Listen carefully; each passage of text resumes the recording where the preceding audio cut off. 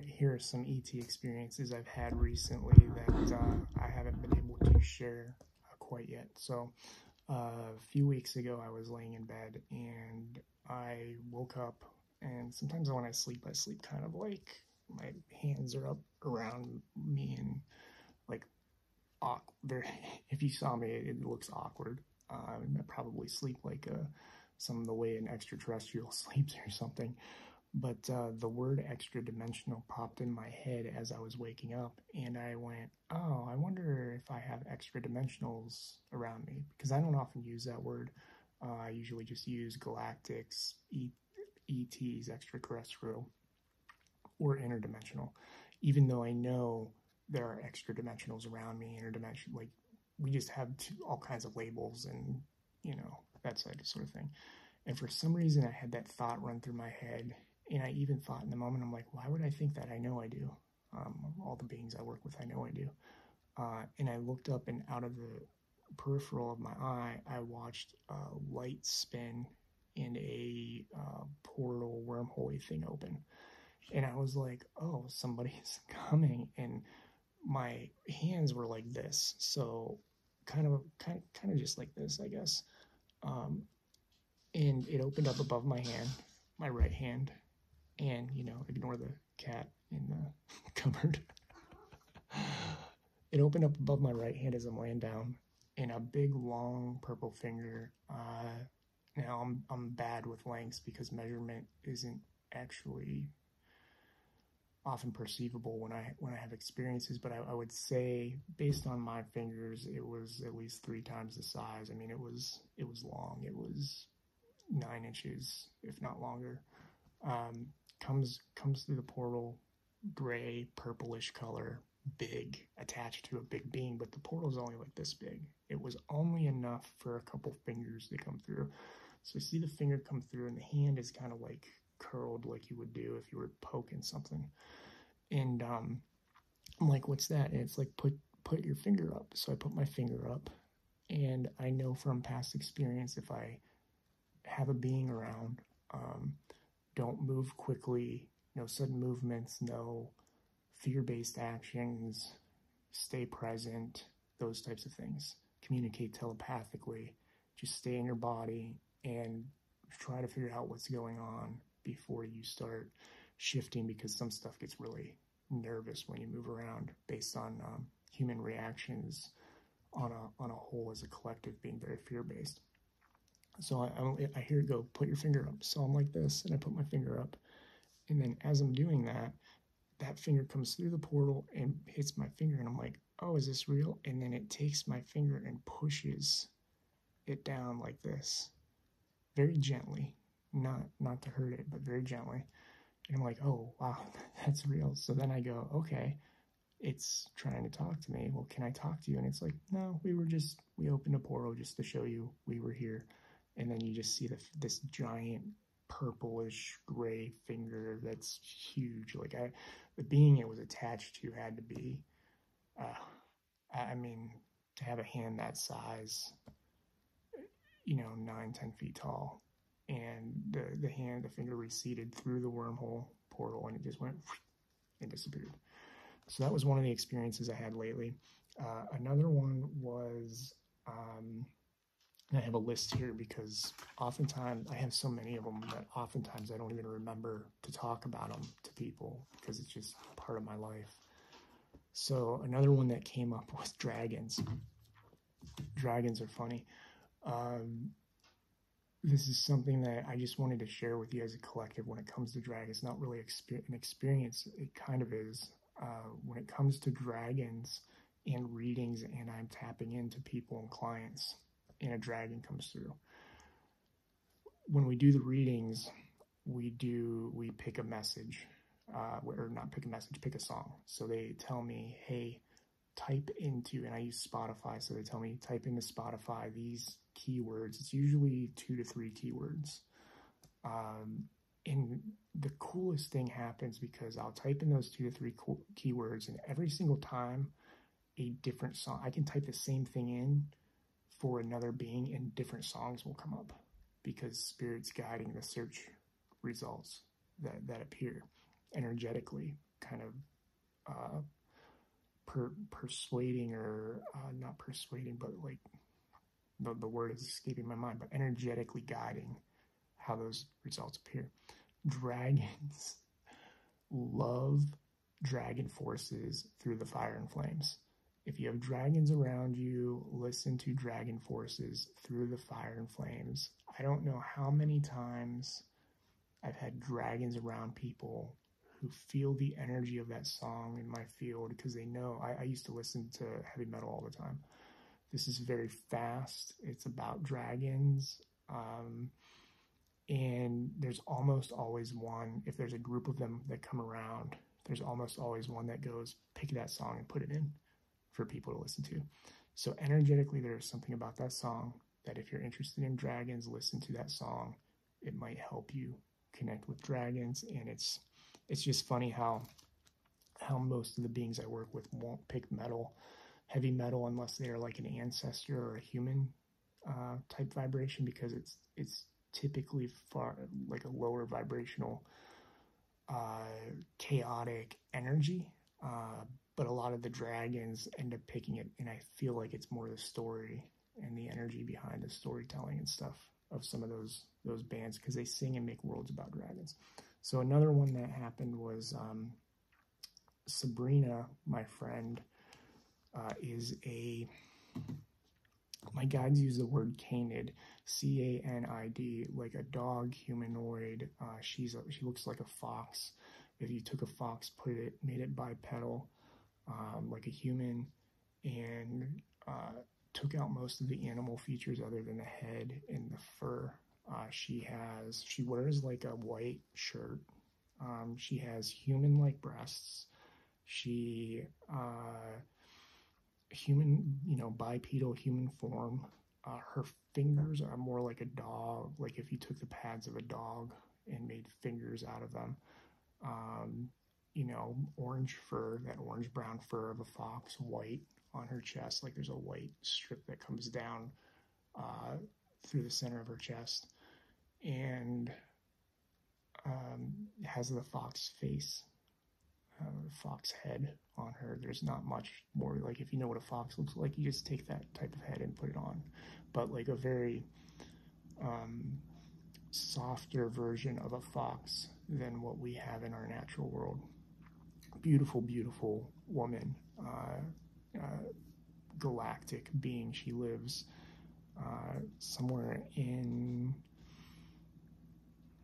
I keep saying Canis Minor, one of the stars in Canis Minor, and she came to me one night telepathically. A lot of times when I start falling asleep, I start going places. I astral travel. I telepathically connect, because the day isn't bothering me. I'm not doing other things, and I'm just relaxing and feeling the energy as I fall asleep. So I telepathically connected with her, and I'm like, what are you doing? And she was laying down. I feel like she's a teenager. I get the sense that she's a teenage energy, not like super young teenager, but maybe like 18, 19, comparably in human years. Keep in mind, ETs, galactics don't all have the same aging processes that we do. So comparatively on her journey, she would be like an 18, 19-year-old, I feel. She was laying down on the ground in her room. She had not like a house like ours, but wherever she was in a building type of thing, a structure, laying down, and had some stuff in her hands, and she's spinning them and she's rolling them out, and there are these little metal, at least I'm assuming they're metal, these little metal things. And if you're familiar with jacks, now I understand a lot of the younger generation probably doesn't know what jacks are. They're these how do you describe them? They're little pieces of metal. They have points, and they almost look like a star in a sense. I think they have 4 points. I don't remember. They have a certain number of points on them, but they're little pieces of metal, and you throw them out. And I don't remember the old game. This is like a game 40s and 50s and before that, and even a lot farther before that, where you throw these pieces of metal out and then you take a marble or a bouncy ball or something. Again, not super familiar with the game, but I'm familiar enough just to kind of know what it is, and they would throw that ball at it, and it, like, if you hit the pieces, you got to take them or something. So it's an older game, and she's playing with these pieces of metal in her hands, and she's talking to me, and I'm like, oh, what are you doing? And we're just, I don't remember the conversation, general conversation, checking in, how are you doing, what have you been up to, and those types of things. And then she says, hey, can I give you a reading? And I was, what are you talking about? Give me a reading? I've never, what do you mean? And this is where it became important to mention that not all galactics are as connected and conscious as people want to feel and think they are.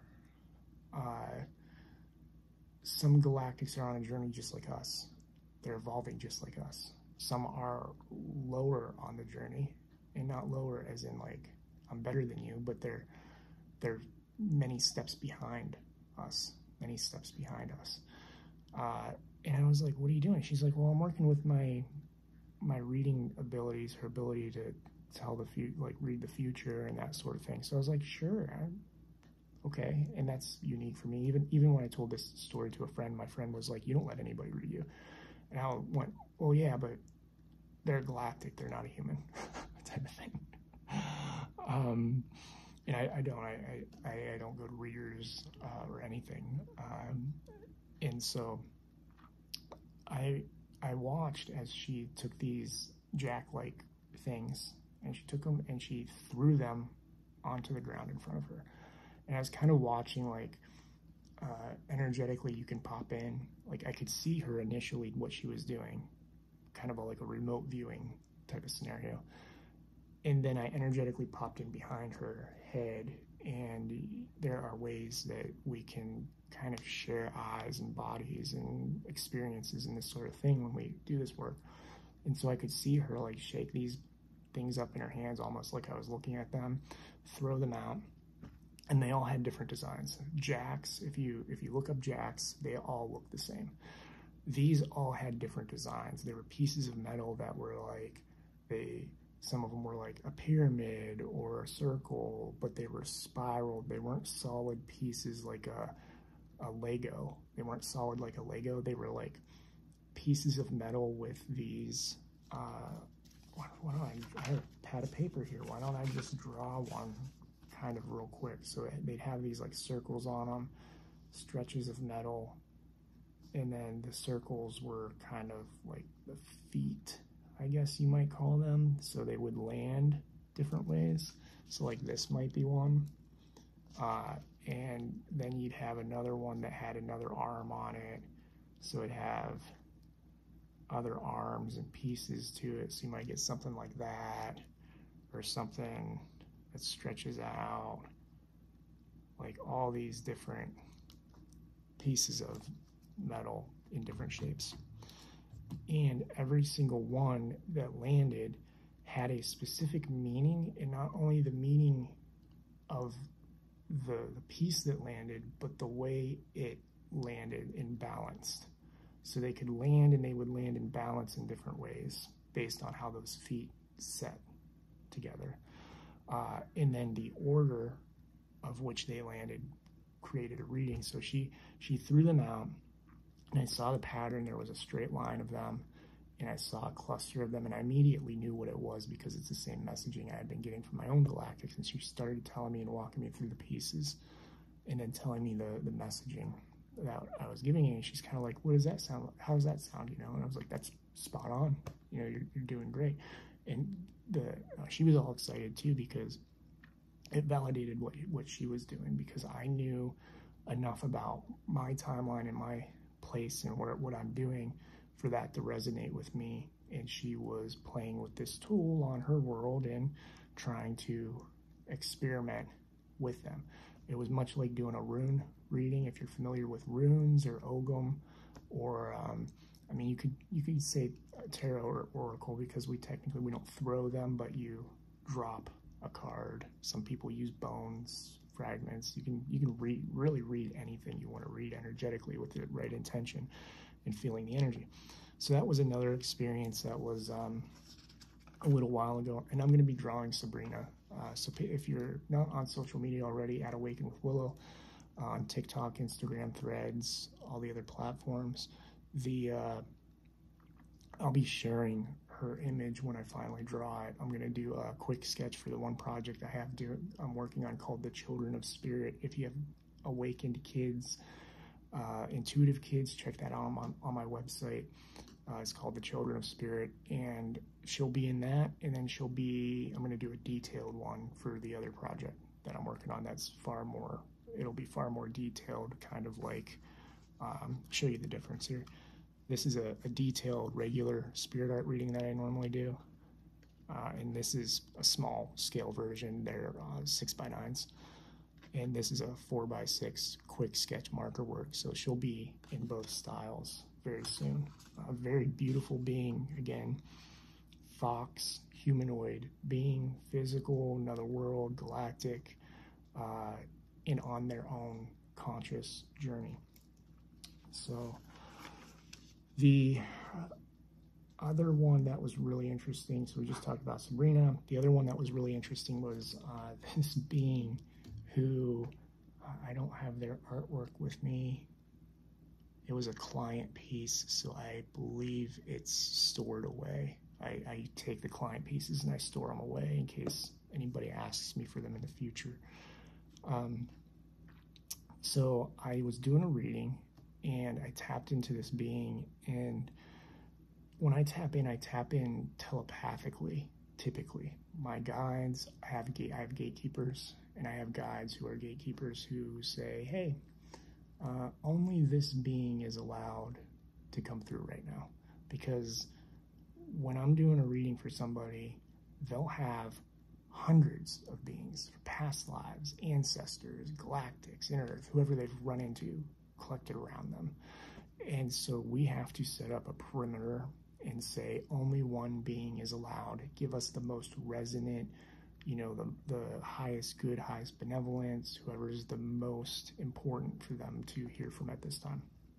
So I get telepathically connected to this being, and it's a galactic. And I'm like, okay, where are you from? And they say outside of Orion's belt. So there's the belt, but they keep saying outside of the belt. So we see the belt, and they kept showing me a star off to the left side that was very, very dim, very dim. So much farther away than Orion.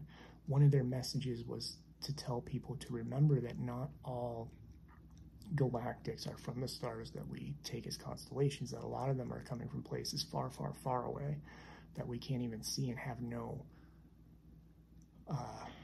content or storytelling from, because they're new. They're new, they're coming.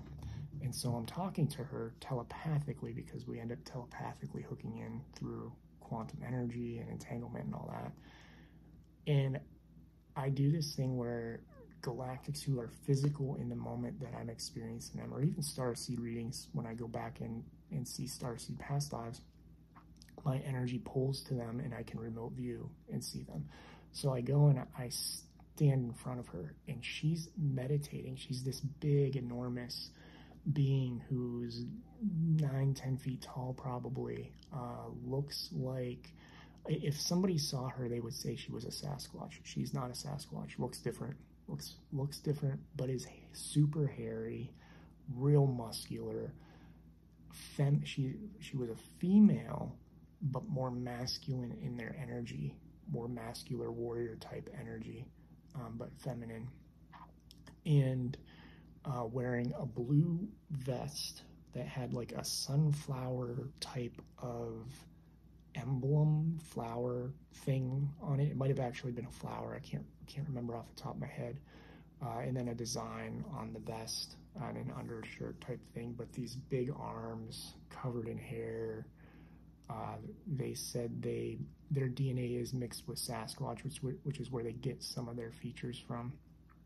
And very strong feminine warrior energy sitting on a ship, on the floor of a ship, meditating to talk to me. She was meditating to talk to me. And this isn't uncommon. I've experienced a lot of galactics and other beings who sit down in meditation to have that communication with me.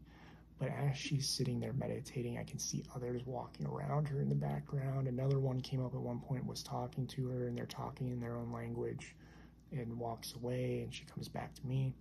And so we're having this telepathic conversation where I'm in my space drawing her and telepathically seeing her in my mind's eye, which is this black space in my mind, my mind's eye, seeing her with my third eye on a ship, kind of remote viewing in. And then I'm sitting there and I'm drawing. I'm like, okay, I gotta focus on drawing. And she tells me more information about them, and I bring myself back. I start drawing, and she travels back with me and pops into my room astrally, kind of the way I was experiencing her.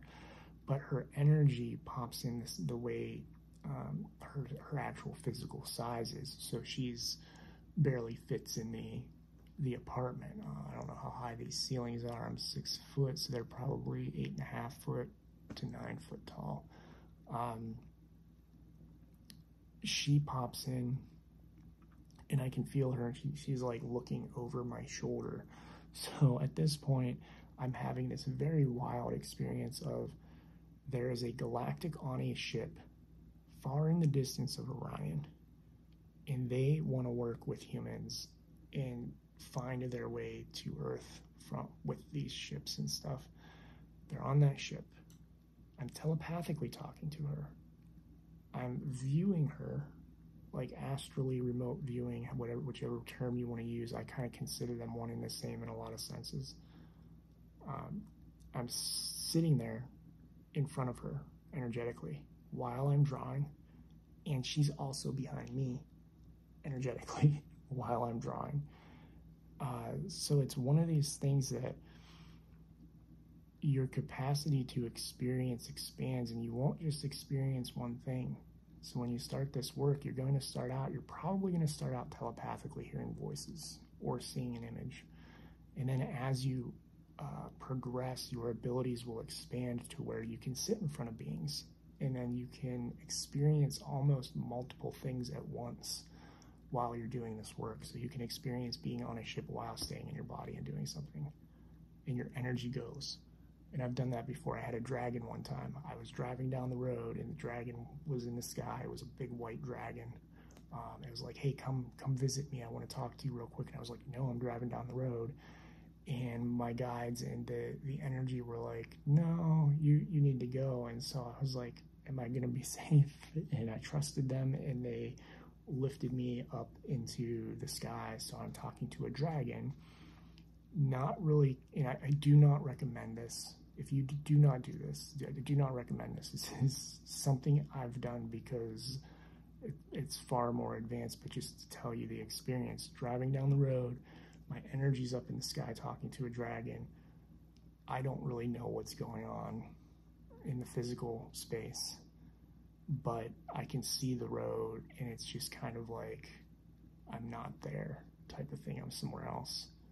And then a few miles later, I pop back in, and I have no recollection of the drive because the guides took over, spirit took over.